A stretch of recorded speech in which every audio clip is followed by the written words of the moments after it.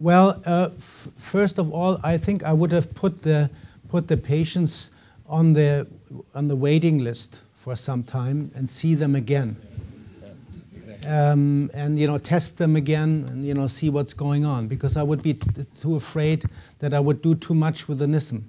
And if they would come back, we have experienced this together many years. So sie kommen auf die Weide, and then after half a year or 1 year, we would see them back, test them, and if it's still a problem, then we would go on for Toupet or a Nissen. So I think it's good to have such an alternative. There's a protocol that the LINX should be positioned around the anterior vagus and below the posterior vagus. We have discussed this already because I'm not too excited about this.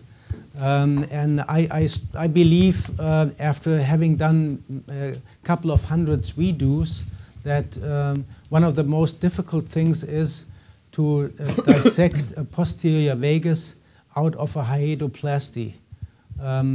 That is very difficult, and you have to really go step by step. And so I think if you ever then have to remove a LINX, and I'm curious about Luigi's experience, then it could possibly be a problem. And again, this is belief. I have 3 patients' experience. I believe that leaving this all in one block with the vagus on the esophageal wall is fine. Okay, a few thoughts about this.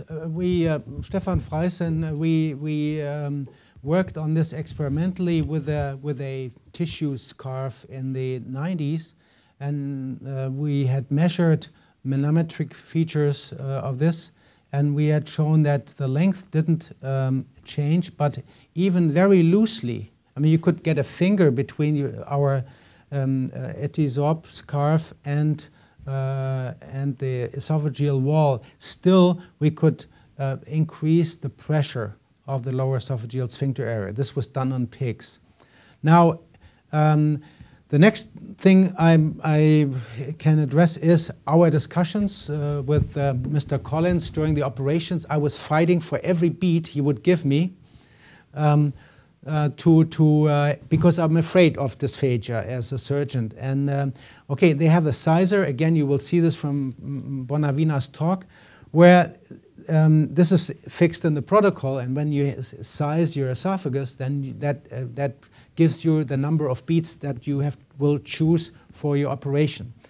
So I personally, again, that's a belief or a feeling, I personally believe that it would be very interesting that maybe add 1 beat in order to see whether this would help in preventing this 5% dysphagia that we have seen.